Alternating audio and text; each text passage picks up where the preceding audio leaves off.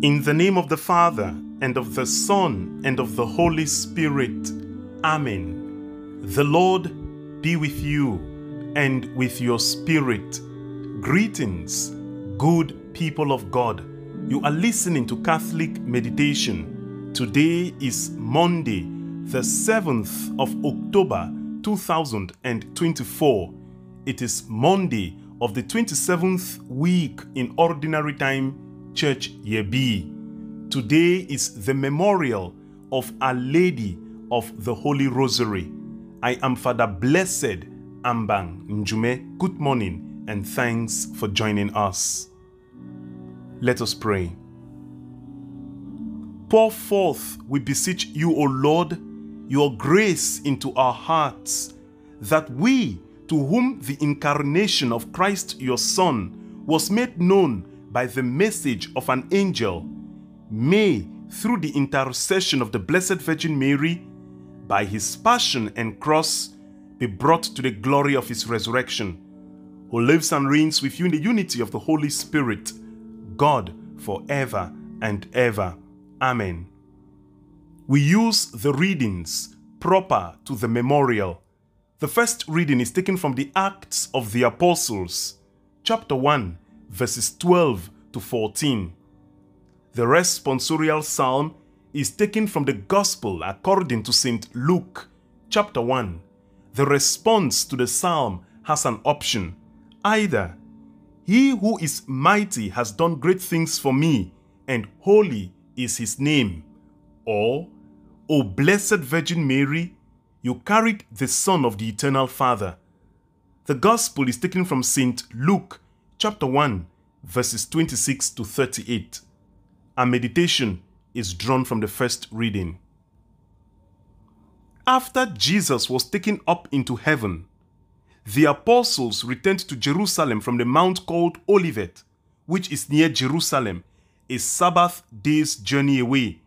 And when they had entered, they went up to the upper room where they were staying. Peter and John and James and Andrew, Philip and Thomas, Bartholomew and Matthew, James the son of Alphaeus, and Simon the Zealot, and Judas the son of James. All these, with one accord, devoted themselves to prayer, together with the women and Mary, the mother of Jesus, and with his brethren. The word of the Lord. Thanks be to God. The theme for today's meditation is Pray the Rosary for victory over temptation and sin. Pray the Rosary for victory over temptation and sin. Dear good people of God, the Catholic Church has dedicated the month of October each year to praying the Holy Rosary. The practice is commonly referred to as October devotion. October is the month of the Holy Rosary. It is not as if we do not pray the Rosary during the other months, but the month of October is very special and the prayer of the Rosary is very intense. Even if you don't pray the Rosary, don't miss praying it in the month of October. And if you do pray it daily, very beautiful. You should pray it even more devotedly during this month of October. Just like the month of November is dedicated to praying for souls in purgatory. Not that we pray for them only in the month of November, but that month, prayer for them is more intense. The memorial of Our Lady of the Holy Rosary is celebrated in the month of October. The memorial is today, October 7. But why October, you may want to know? On the 7th of October, the year 1571, the Catholic naval forces from Spain, Venice and Genoa in Italy, under the command of Don Juan of Austria, defeated the Turkish fleet, a Muslim force that sought to destroy Christianity and transform the entire Christendom into Islam religion. This victory was attributed to Mary's intercession through prayers of the Rosary. It was Pope Pius V who called for all of Europe to pray the Rosary for victory. The victory of the Christian forces saved our great heritage from being destroyed and from Islamic invasion. In honor of this victory recorded in the month of October, the month of October therefore was dedicated to praying the Holy Rosary. It was first called Our Lady of Victory because of the victory at the Battle of Lepanto. It was later renamed Our Lady of the Holy Rosary by Pope Clement XI in the year 1716. Through Mary's intercession, when we pray the Rosary, God will grant us victory over our enemies and all troubles in our lives and families. Through Mary's intercession, God will grant us graces to fight temptation and sin. Mary overcame sin. And this is what we pray when we recite the Holy Rosary. Holy Mary, Mother of God, pray for us sinners now and at the hour of our death. Secondly, at Mary's apparition in Fatima, she described herself as, I am the Lady of the Rosary. And at Fatima, she taught us to pray the Rosary every day. So let us ask ourselves, do I pray the Rosary? Do you pray the Rosary? Do you pray it devotedly? As you pray it, pray for conversion of sinners. Pray for victory over sin. Many who pray the Rosary will testify to many answered prayers thanks to their praying the Rosary. Well, some non-Catholics question Catholics praying the Rosary that the Rosary is not biblical. But that is a funny thing to say.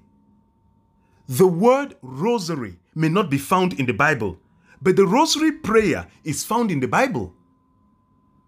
The word Rosary comes from the Latin word rosa, meaning rose.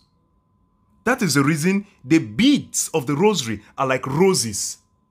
So with each Hail Mary that we say, as it were, we send a rose to our Blessed Mother, the Virgin Mary. Hence the name Rosary.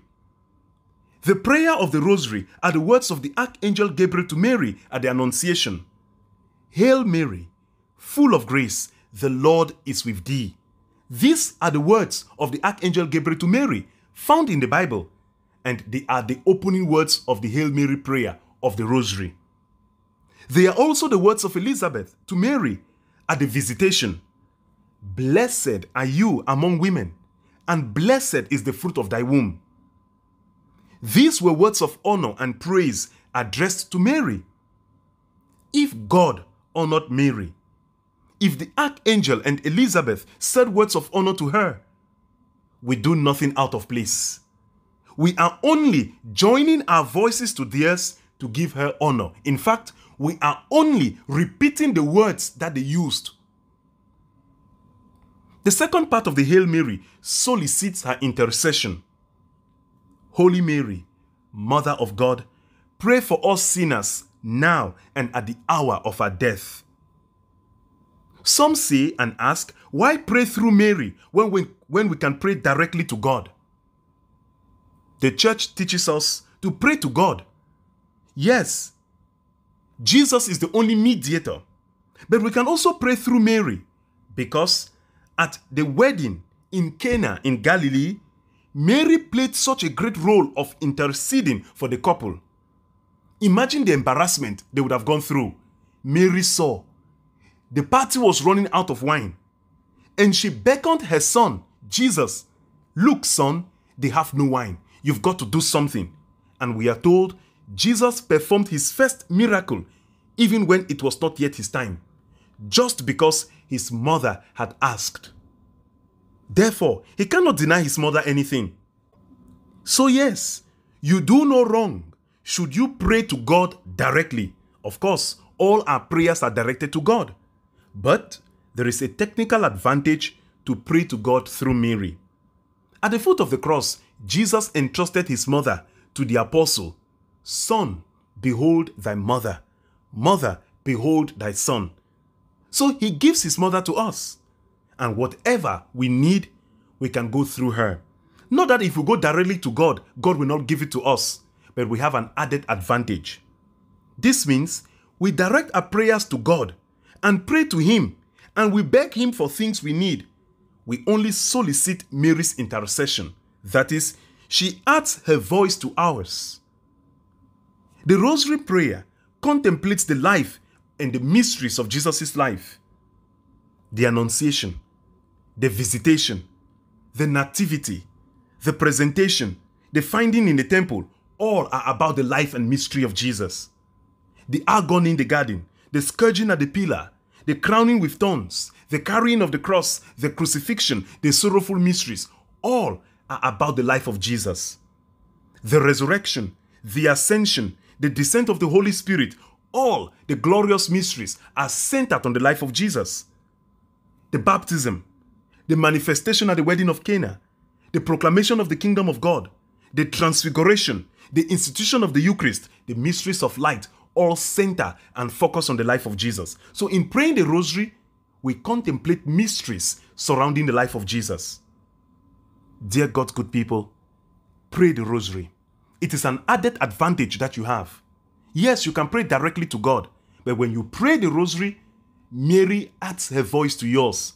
And Jesus, who could not deny his mother anything, who performed his first miracle, even when it was not his time, just because he listened to his mother, what can he deny you when you ask of him, passing through his mother? That is why we say through Mary to Jesus. And of course, even logically and by way of analogy, we know that if we need things from our father, our daddy here on earth, we go through our mother, because our mothers know how to put it well to our fathers. This is the role Mary plays. She is an intercessor. She is not God. We don't pray to her to give us things. We pray to God to give us things, begging Mary to join her voice to our own, so that her son, who can never deny her anything, if she begs on her behalf, Jesus will grant to us. Pray the Rosary and make the Rosary a strong weapon in your arm. And I tell you, God will give you the graces to fight temptation and to overcome sin. Amen. O Mary, Queen of the Holy Rosary, pray for us. We wish a happy feast day to all the missionary sisters of the Holy Rosary and to institutions named after Our Lady of the Holy Rosary. The Lord be with you. May the blessing of Almighty God, the Father, and the Son and the Holy Spirit come down on you and remain with you forever. Amen.